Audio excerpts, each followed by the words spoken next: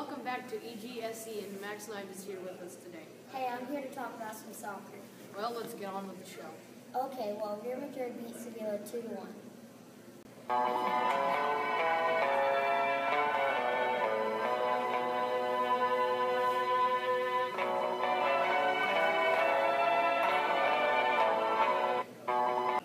And that was a goal by James Rodriguez. But then they turned around and lost to Atletico Madrid 4-0.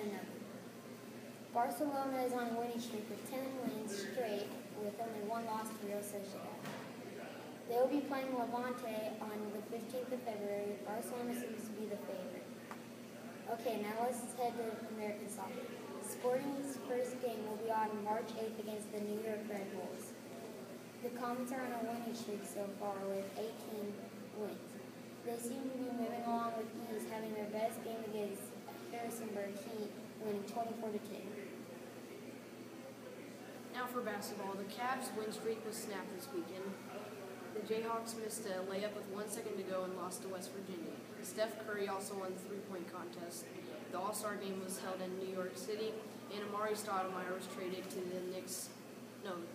the Knicks to the Dallas Mavericks. Now for some college basketball. Duke beat North Carolina in the gravest rivalry in sports, 92-90. The Duke starting backcourt combined for 44 points, 22 points apiece. Tyus Jones had 8 assists and 7 rebounds to go along with the 6'1" guard and 22 points. Kansas lost to K-State at K-State yesterday. Now G-Money for some baseball.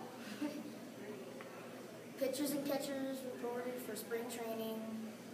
James Shields was signed by the San Diego Padres. That's it for Egsc. Da-da-da, da-da-da, stay classy, Eagle Glen.